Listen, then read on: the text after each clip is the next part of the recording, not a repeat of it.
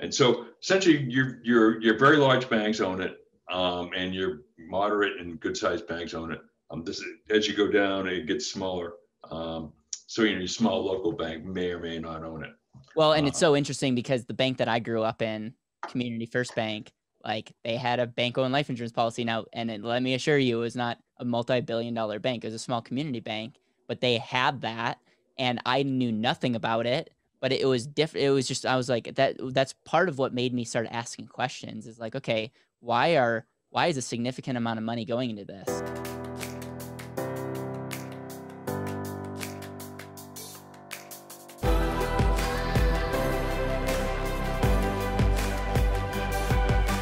This is Better Wealth with Caleb Williams. Hey everyone, welcome back to another episode of the Better Wealth podcast. I have the one and only Barry Dykes in the house, and this is your second time on the Better Wealth show. We had such a great response from episode 132. So if you're hearing this guy for the first time, or if you've never heard Pirates of Manhattan, or if you've never heard of Barry Dykes and the work that he's doing, go back to stop this episode, go back. Listen to episode 132. That's where we give all the backstory, and it's crazy to me. It's long, but it's like one of the most listened to podcasts that I've ever done. And so, Barry, we've gotten a lot of questions about, bank-owned life insurance, about how companies are de-risking their risk into life insurance. We're even going to talk about today about how there's an invasion to the passive investor and investing. And I know you're a super big researcher. I want to give you a platform and have a dialogue. So this will be an interesting episode. But I know that there's a lot of people that are dying to listen to this. So thank you so much for making this a priority. Well, thank you for the opportunity, Caleb. So let's do it. Okay. So one of the things that was so eye-opening to me when I read your book is BOLI. Now, for the person that doesn't know what BOLI stands for, it stands for bank-owned life insurance. And what's so interesting is banks put a lot of their tier one assets, their safe assets, which I'm hoping you can talk a little bit about, into bank-owned life insurance. So I know that you have the most recent stats on that. I'm wondering if you can walk our listeners through what that even means, why banks do that, and what are the current numbers? Well, it's kind of a, we're both Christians. It's kind of a walk in faith, but I stumbled into this, and this is around 2002, where I'd read something in the Wall Street Journal, and this is back in the day when Caleb used to spend $5 for every article you got from the Journal in the first days of the internet. But now, but I heard a lot of the banks owned life insurance, and so, and I knew it was really one of the only things that worked. And so I just began the research of that book, which the Pirates of Manhattan came out in 2007. But in any event, just a lot of persistence. I called the companies, insurance companies, to ask if they'd speak to me about it. I talked to the brokers; they wouldn't speak to me about it. But just through prayer, meditation, what have you, I was eventually able to befriend a really nice lady at the FDIC, and figured out that the banks own more life insurance than anybody combined. And the thing is, to this day, Caleb, and this is true, I've been interviewed by Bloomberg and all this stuff on other media outlets, and they never disclose this to the public, and even to this day. And but the reason why banks buy so much life insurance is because they may be crazy people, or maybe kind of, we don't like bailing them out. I don't like them bailing out. They're not going to bail out me. They're not going to bail out you. But the point is that they buy life insurance because they're no dummies. And the reason why they buy life insurance is because they get the economics of the product. It has a guarantee. The balance sheet of a life company cannot be leveraged like a bank. Can be 10 to 1, normally. And now it's just last 2019, September, when the repo market went crazy. Now the banks have no reserves. So life companies are very, very reserved. Okay, they're very, very strong. They can't lever out their money like banks do. The money grows tax deferred. The money is professionally managed. There's guarantees. You're getting 4% of a guaranteed account now. I mean, Caleb, a 10-year treasury is like 1.7%. No, a 30-year treasury is around 1.7%. So I can get 4% guaranteed in the life company and an additional interest and dividend. Then also it's a very large. There's also, it gives people a very large death benefit, and the banks understood that when they get when they're the beneficiaries, the money comes into them income tax free. So it's almost like self-fulfilling. It's like you get this asset. This is how I always explain it: is the banks have an asset that they can leverage because they're in the lending institution, but it also is very safe. Will beat a lot of treasuries, especially now, but it's also self-fulfilling because the bank is the ultimate beneficiary of the death benefit. And it's like, oh, that makes a ton of sense. But a lot of people just don't think about it because they're thinking about life insurance as an expense, not an asset. Okay, so let's give an example. These numbers are accurate, and I would testify in court in these. So for your listeners out there, so let's look at like the top three banks in the United States. This is as of June 30th. JP Morgan Chase has 11.79 billion in cash surrender value on their BOLI. Bank of America has 22.64 billion. This is verifiable. And Wells Fargo, or Wells Fraud as I call it sometimes, has 19.15 billion in cash surrender value on their balance sheet. Now, the death benefit to the banks is roughly, six, seven times of the cash value. So you have Bank of America with the 22 billion. You do the math. 22 times 6. What's that? 130 billion, something like that. And death benefit. Yeah, it's a big number. Yeah. Okay.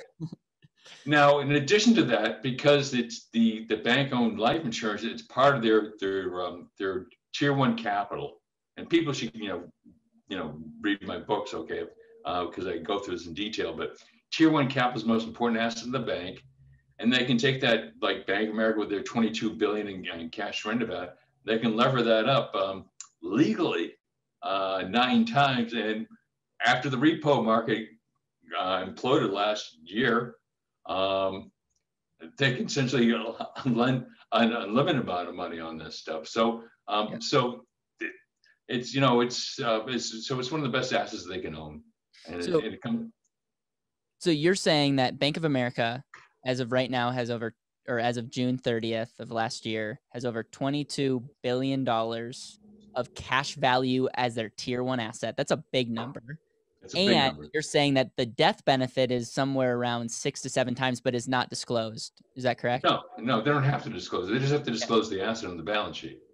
How are they funding this? Like, I don't understand. Like, are they finding key people on the bank and it just all comes together, or how does that work? Well, they used to insure the entire population of the bank. So something like Bank of America would have like 250,000 employees.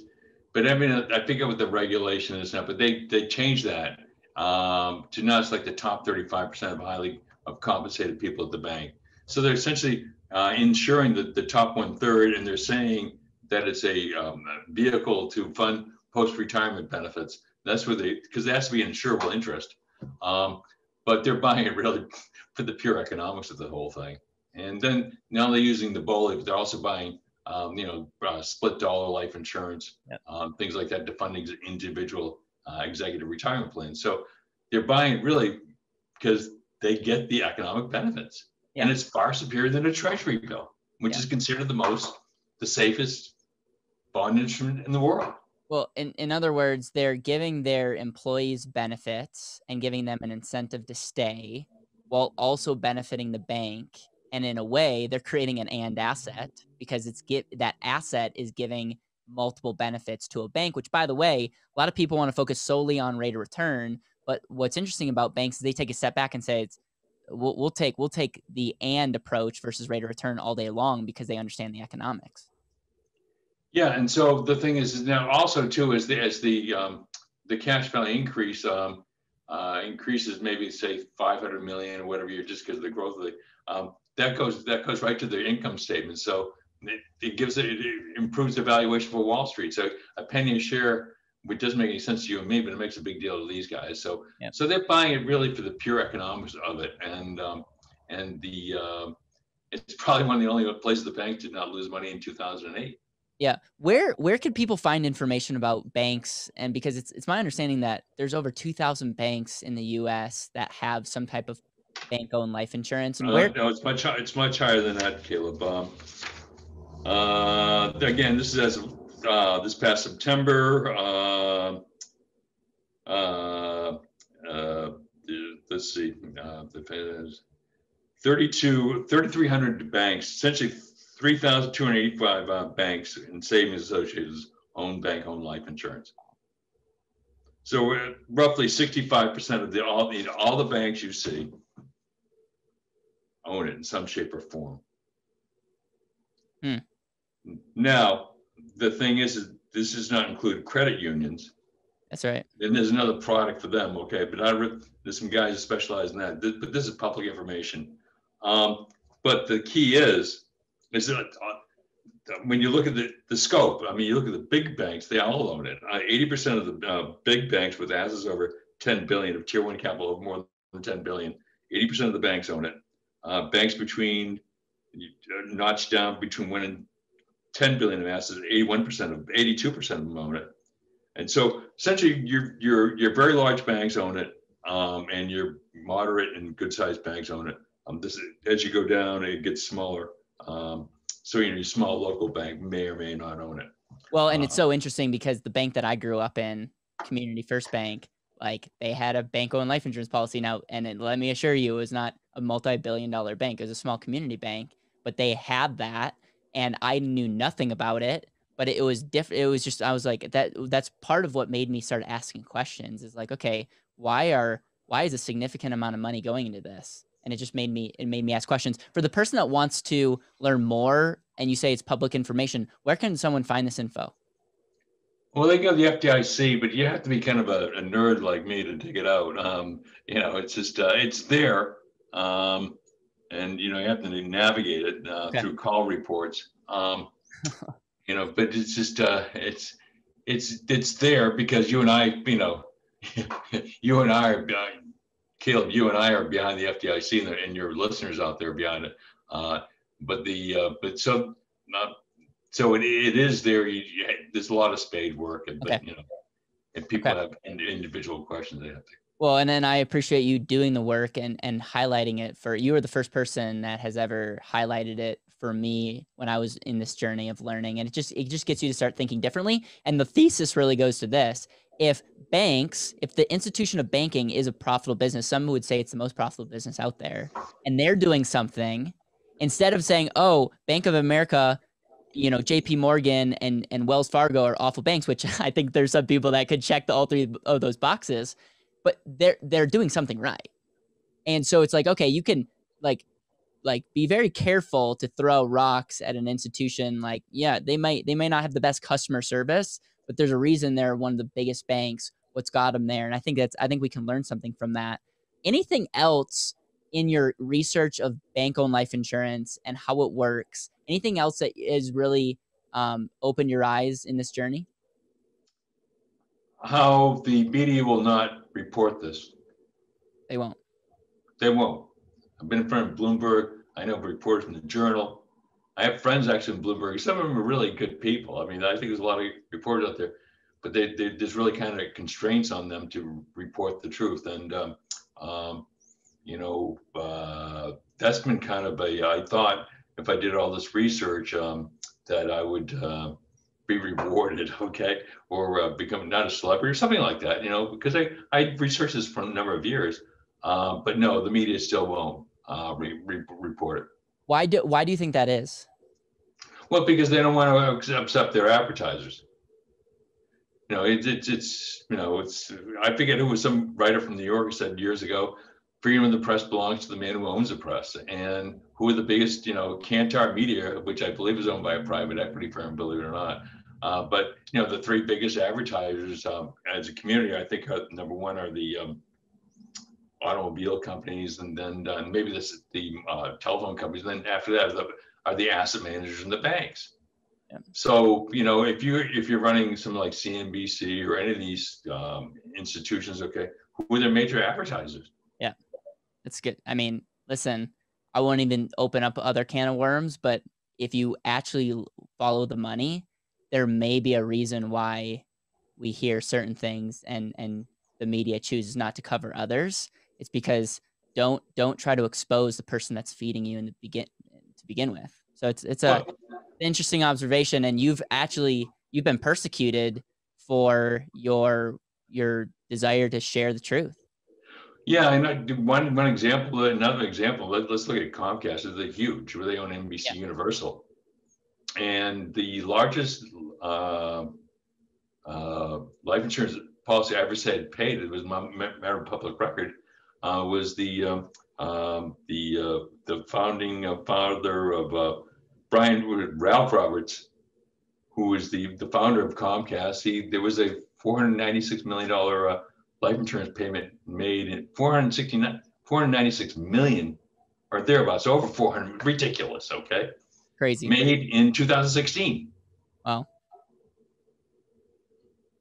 And so, but unless you dig, you're looking at the proxy statements, things like that, you're never going to find that. Well, it's so interesting because I've gone to the FDIC and tried to find these numbers, and I'm telling you, it is like pulling teeth. It is. That's why it's like, honestly, good luck. Go try, and it's out there, but it's hard to find, and it takes someone, somewhat determined and maybe a little bit weird to actually lean in and go for it. And so thank you for that. I want to go to the next topic, and that's where corporations are de-risking. And it's interesting because you said this before we started recording. They're de-risking and using life insurance companies, which really intrigues me. But I want to ask you this beforehand. Is it fair to say that every Fortune 500 company right now has some type of COLI, which stands for corporate-owned life insurance, or is that not true anymore?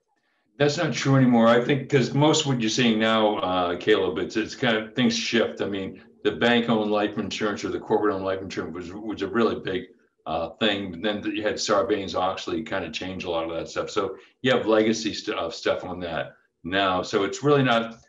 It's not that it's still not out there. It's like if you look at GE's balance sheet. I mean, they're still using it in a big way. But it's not as much because now they can essentially they manipulate it with a bigger hammer with stock buybacks, and that's so you don't see it as much of the corporate owned life or the bank owned life insurance or the corporate owned life insurance. You don't see it as much because there's other ways to loot the company. You're saying is it because of regulations, or is it because the interest rates are so low? Companies are putting their money and buying back their stock instead of putting into corporate-owned life insurance. Yeah, they're buying back their own stock. Yeah. So, but the interesting thing about this is that I started, and luckily I subscribed to some pension journals and things like that, which most advisors don't want to spend the money.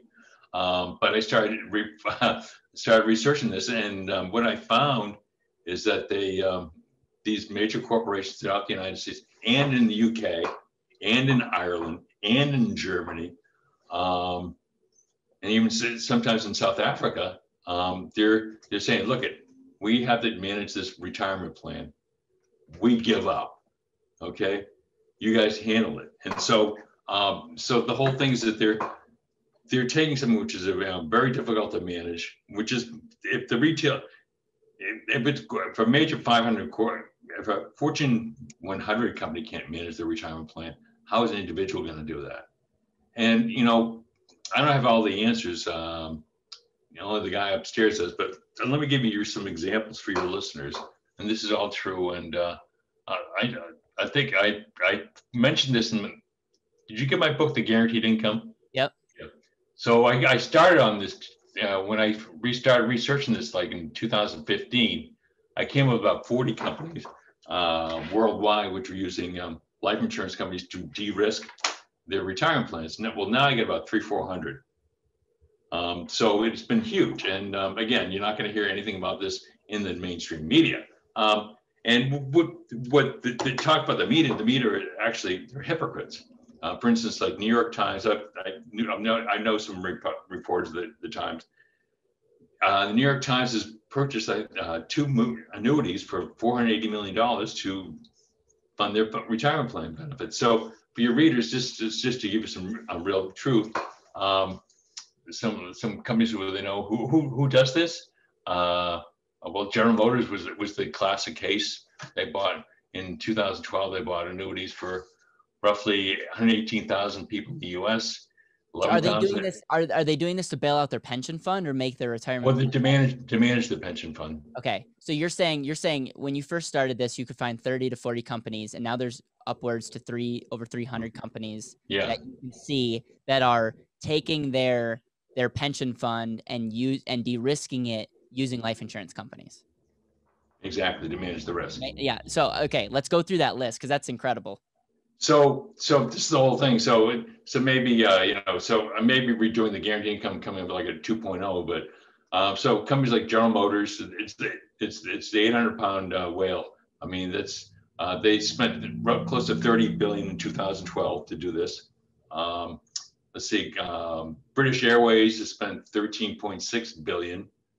Lloyd's Bank, okay, spent $13 billion in the last year on longevity swaps, which is a type of annuity. The Rolls-Royce, 33,000 people, they bought annuities for $10 billion. HSBC Bank in 2019 spent $8.5 billion. Verizon in 2012 they spent $8 billion. Let's see other brand names. So my point is that they know how to manage protect principal. FedEx, $6 billion. Bristol Myers Squibb, $5.4 billion. Marsh Mac in the UK, $4.7 billion. BMW, $4.23 billion in 2010. And this other one, Heineken. Heineken tastes tremendous. They spent $3.6 billion in 2015. Motorola in the U.S. They bought $33.1 billion and to handle the pension for 30,000 people. International Paper. I mean, it just. Where's Social Security on that list? Would that solve a lot of problems if the government actually used private? There's not a big enough life insurance company to retain this risk. It's like that's one heck of a reinsurance play right there. So, but they know. I mean, but the thing is that what kind of blew my mind is that the BBC. Yep. Bought a huge annuity like a couple months ago. ITV, independent television network in the UK, bought one. Is it because interest rates are so low that they want to buy into the mortality credits, or can you explain why the companies are doing this? Because let me preface it real quick. A lot of people say life insurance is terrible. A lot of people say annuities are terrible. There's an RIA / fiduciary that who will remain nameless that says annuities are terrible. Why? I feel like that's such a very elementary view, and we're all about results. Why are these companies sinking billions of dollars into what financial gurus are saying are the worst place to put your money? Well, they want to de-risk. The CFOs, they want to say, look, I get this liability in my balance sheet. Who can best manage it? I don't want this job anymore. Yep. Who can do it? A life company can. Yep. And matter of fact, Unisys, the big, huge computer company in Pennsylvania, they just bought one this week, and I think they're doing it because it just makes sense. Yeah. They have the laws of large numbers. Yeah. I mean, and contractually, as we know, in life insurance and annuities, they're better managers of risk. Yeah. Now, to the downside of that, from a retail investor's perspective, there's also a which is the sub for another. It's been my research in the private equity getting into the life insurance business, which really concerns me in a big way, because of the but my point is that this is what these major corporations are doing. And so, Yeah. so other ones which people would know maybe. Well, And yeah, then, I have a follow-up question to ask you is with these, obviously when these companies are sinking billions of dollars, it's a special type of agreement that they're making. Are they, and a part of annuity is life insurance, and it's really hedging both of those with large numbers. Are they buying life insurance as well? Because one of the common strategies that we can use with clients is if you have a permanent death benefit that can unlock other things like annuities or like pensions or even like market-based activities.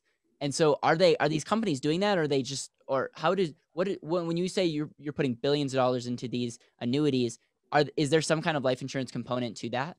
well, there's mortality credits and all that stuff. So it's a mortality based product, like, but it's not a true death benefit Okay. product, in other words, there's a large death benefit. It's really just a question of managing the money and Got it. doing a better job. It's true insurance. And Yeah. So, but some of the other banks, so the other people which are big in this, like Commerce Bank, and bought one, and it's just UBS, Union Yep. Bank of Switzerland, bought one for their pension plan in the UK. So you have these wealth managers. Even how about this one, Caleb? Even Bank of America, Merrill Lynch, you know, bought one last year or a year before for like 900 employees in the UK and for like half a billion dollars. Hmm. So why are they doing this? Yeah. Because the life comes to better managing the risk. Yep. Yep. I love it. Let's talk about the evasion of passive investing. And can you explain what that means first and foremost? And then let's talk about what you actually mean by that. Well, essentially, what has happened, we've gone from an active management model with mutual funds in the United States. And you think of your traditional money managers like Fidelity or Bill Miller from Legg Mason, the legacy managers. They were essentially buying and selling stocks and really just, in picking and choosing. Sometimes they winners, sometimes they weren't. So essentially, that was pretty much the market, the way it was. And now back around, I think in the late 70s or 80s, I forget where it is, the Wells Fargo first came up with the idea of just creating a portfolio just of the index, just and made like an S&P 500 index. But it was Wells Fargo first started, but it was Jack Bogle from Vanguard who ran with that and saying, look, only way you can really control this, you can't control the market, so let's just throw everything into an index and we'll get rid of all the costs, okay? Which is true to a certain extent. But conversely, you're creating this monster where there's no accountability and there's no, it's getting too big. And even Jack Bogle, before he died, and I became friends with Jack Bogle before he died, but then he went darker than me, but for a couple of reasons. But if you put all your money in an investment, you theoretically reduce your costs, but it's not necessarily so. But also I have from and there's a guy I'm going to be talking to, a guy by the name of Mike Green, for your listeners out there from Logica Funds, who's more of an expert on this than me. And I've done some YouTubes on this. But so you have these companies like Vanguard, State Street, and BlackRock. They own just, they're huge giants, and there's no corporate governance. Yeah. So it's and the thing is that they're not hedged in a downturn. So when the next correction comes, and it will, the people who are all in their 401ks, it's like Hotel California money, Caleb. You can get in, but you can never get out. And so it's a huge risk. So I'm trying to. So I hear what you're saying. In other words, because of these big companies, are you saying this is just another way for the small investor with the Robinhood app? They just don't stand a chance to competing with these big. It's really blocks of capital and control. Like they have so much control that they could totally swing a market. Yeah, and the thing is that there's no corporate governance either. There's no accountability, and so I give people the example of GE, where GE was a $590 billion company, 20 years ago. Now it's like down a billion. But their largest shareholder was Vanguard for a number of years, and there's never no one say, lower the compensation. They're passive. I call them communists. So it's kind of like the money goes in, and there's no accountability. And but this guy Mike Green, Logica Funds, people want more on. He does it. The guy's brilliant. But so you have essentially, and there's a real problem in case there is a correction, you can't get out. It is super interesting. What would your basic overall recommendation be for people that are stuffing a ton of money in a 401k, a stock account, have Robinhood? Like, what is your thoughts? I know each situation's different. You're not giving financial advice, but what is your overall thoughts when someone's, their whole strategy is to invest in the market? I'm a capitalist, Caleb. Okay. But what we have today is not capitalism, it's crony capitalism. And what I'm saying is that people are just being forced into it. Yeah. And to me, it's tragic. It's a moral issue. And it's, I think maybe remember the movies, there was other people's money, and I'm not saying anything new, but it was actually Louis Brandeis, who became a judge in the Supreme Court. He wrote a book, the classic book, Other People's Money, in 1914. And so what is happening, it's the same thing again, but it's just a lot more sophisticated. Yep. And as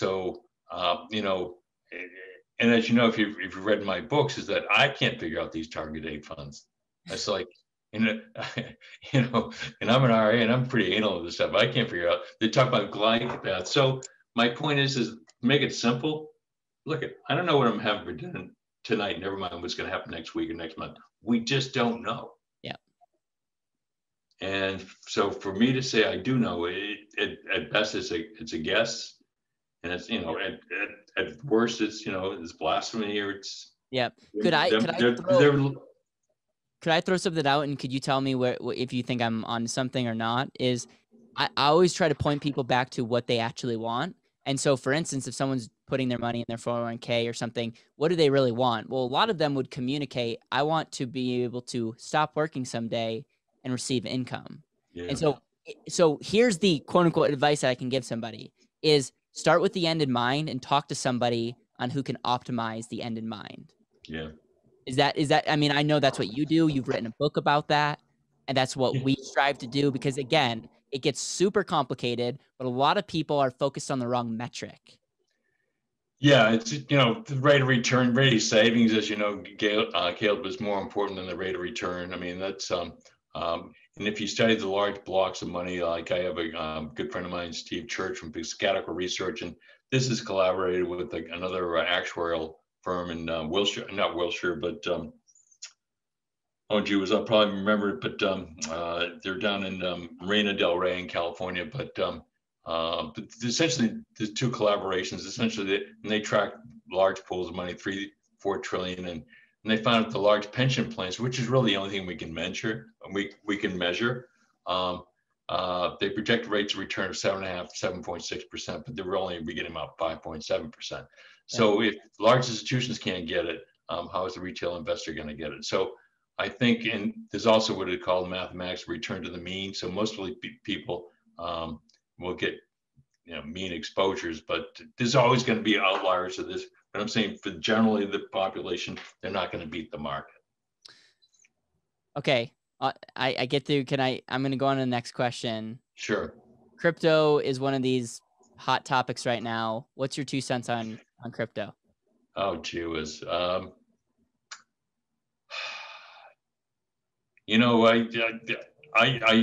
don't have all the answers. I think it's going to be validated at some point, but until you have some government or some force behind it, backing it as legitimate, like gold, it's almost, and some people I know are very, very behind it. I know some people made a lot of money, like in Bitcoin, but myself, I don't totally understand it, so I kind of stay away from it. But I think it is going to be something of the future. There's There's no question in my mind. But it's just, gee whiz, most people there's other issues they should be cleaning up before they get into crypto. They should be warehousing their money in life insurance and saving and managing debt and, doing really good risk management before they get into this silly stuff. Yeah. Because look at Robinhood. I mean, it's crazy. I mean, they make money on order flow and selling options, which is options is really. Yeah. It's so let's talk about pros of Robinhood. They're giving the power to the people. The problem is they're giving power and with no training wheels on, and so people they're allowing people to take margin, do option trading, and options can be a great thing, and it can be a terrible thing. It really goes back to it's not the option's fault, it's the investor's fault. And so with that, I think there's going to be more regulations put on apps like that. And so I think overall we're going in a good direction. I love that people are seeing what's going on. What I get frustrated about is a lot of people, even with the knowledge, the media and a lot of these companies are getting us to focus on things that they're getting us to focus on fee structure, which is okay, which is important. They're getting us to focus on certain things like that, but they're not getting us to take a step back and saying, is this even the right way to go about it? Like, we're making an assumption that all of our money should be in this asset. But what if we took a second back and took a step back and said, should all our money be in the asset? But all the financial gurus are just telling you ways to, save money here, but you could be going down the wrong path, if you know what I'm saying. Yeah, and there's a difference between savings and investing, Caleb. And the problem is, in terms of savings, I meing, the United States is one of the worst in the world. I mean, everyone's better than us, the Irish, the French, the Dutch. And I'm going to give you a great example. The only really well-run pension funds in the world today, to the best of my knowledge, are the pension plans run in the Netherlands, because they're run like insurance companies, like life insurance companies, and they assume a 3.5% rate of return, which is probably the realistic thing. But you're in Colorado, or I'm here in New Hampshire, wherever they're assuming rates of return which are ridiculous, 7.6 on an average, which you're never going to get. So there's something to be said to be conservative in this stuff, and so much of this is just an illusion, but it feeds well into the I call it the asset management industrial complex, and others, and so people really have to, if something, I don't know if your parents ever said this, if something sounds too good to be true, generally is. Right. I don't love that, because I think you should ask questions and uncover the assumptions. But yes, I 100% agree. And I think our whole world is propped up on some too good to be true things. Barry, is there anything else that you'd like to talk about? I mean, we talked about BOLI, we talked about de-risking, how corporations are de-risking using life insurance, talking about the problems with just investing in the market. Not that the market's bad, but just like these big overall companies are really have a lot more control than we may even think. Is there anything else that you have been doing research on or that you want to highlight? Well, yeah, I've been working on a book on private equity for a number of years now, and I hopefully will finish that this year. I think people just need to, not just take my word for it, but really, research themselves, and read books about banking, how, fractions reserve lending really works, how these things really work, and because it was in the Bible, it says, "My people perish due to lack of knowledge." Yeah, and that's what I'm seeing now, and also, if you want to really learn how to be good in this stuff, turn off all the cable televisions, okay? Because this show for all Wall Street, So you're better off going. I live on the beach, so you're better off going for a walk on the beach than listen to another cable television show, because it's just it's silly. It's infotainment. It's not concrete knowledge. Yep. I want to remind people to go back to episode 132 of BetterWealth Podcast. Listen to the first time I got to speak to Barry Dykes on the podcast. Barry, how can people find your work? How can people find your books? How can people find the work that you're doing? I want to support your research and what you're doing for the world. Well, thank you. Yeah, just please go to my website is www.barrymajamesdyke.com. and they go to the Economic Warrior tab. Yep. And you'll see videos I've done with Chomsky and Yep. other economists like John Kay, Paul Craig Roberts, Bill Danko, the Millionaire Next Door. I think you had him, Bill, man. You had Bill. Yes. And Ted Benna, he was a friend of mine. So, right. We're kind of seasoned guys. So we kind of, we believe in all the same things. And, the best thing is always be to invest in yourself first, Caleb. You know that. Yep. I harp on it all the time because one of the questions that people ask is like, well, I mean, this really stems from anywhere. It's like, what do I do with inflation? What do I do with all these unknowns? And I'm like, one thing that wades through all these unknowns is value. Value creation will always trump anything else. And so that's what I try to encourage people. And that's why ultimately, number one, knowing our Lord and Savior, that's like the most important thing. And number two, I know how to create value. And I could pivot 100% if everything got stripped. It's like understanding that money follows value. Barry, thank you. And I'm excited to continue our friendship and relationship. And I'm just grateful for the work that you're doing. And so thank you for coming back on. Thank you so much, Caleb. And let's keep in touch. And congratulations, by the way. Thank you. It's awesome. Good for you.